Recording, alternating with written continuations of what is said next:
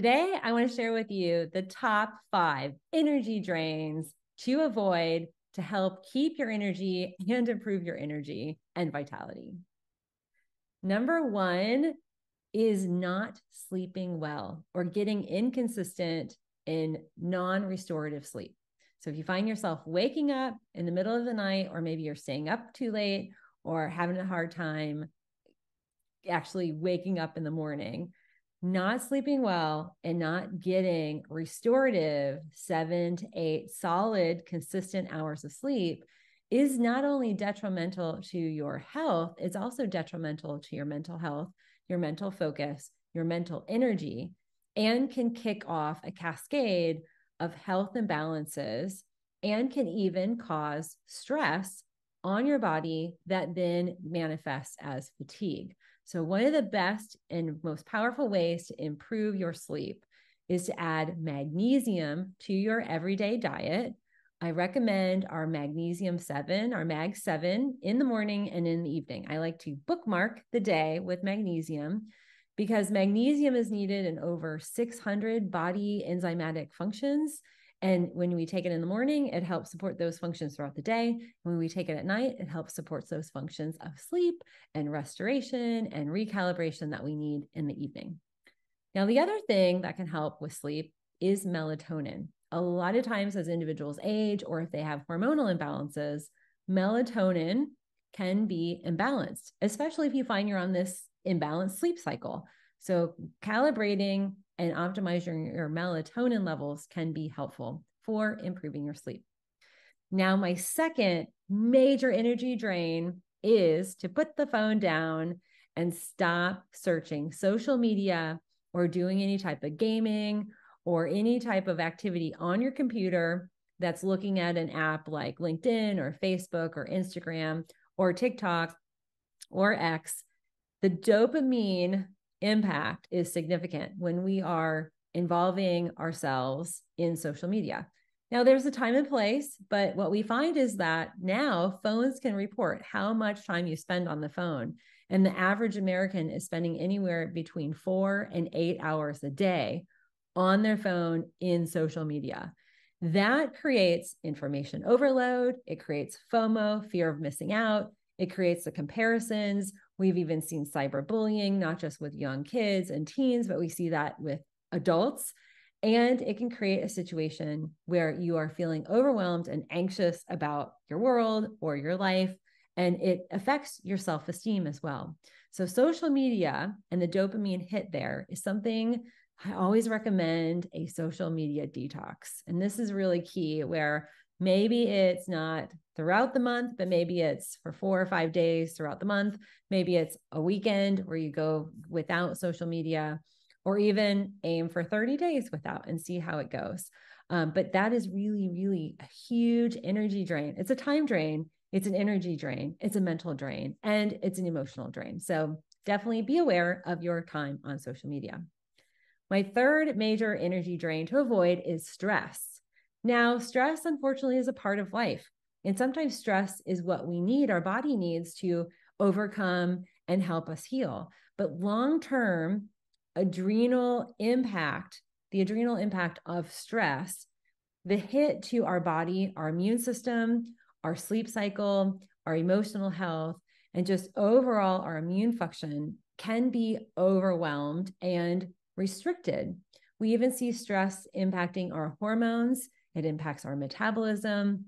Stress really can be at the root of so many illness and disease patterns and symptoms that patients see. And some of the most powerful ways to address stress is to sleep well, to minimize your social media exposure, but also to reach for adaptogenic supplements like our 7 mushrooms that has rhodiola and lion's mane and chaga and reishi and other particular mushrooms that can help offset the adrenal impact. I also recommend consuming Tulsi or holy basil tea. There's a lot of really great lines with holy basil and sometimes like ginger or turmeric or rose, but Tulsi is another stress adaptogen. That's more of an herbal that you can add in as a tea, but definitely reach for our 7 mushrooms for managing and supporting stress.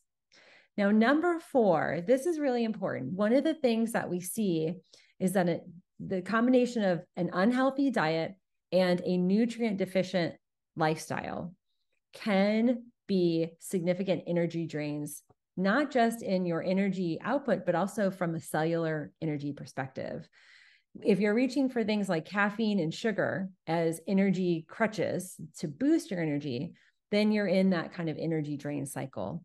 Similarly, if you're not consuming the right micronutrients, then you're not supporting your body with the right iron and mineral density like magnesium, as well as key nutrients like vitamin B and vitamin D and vitamin C.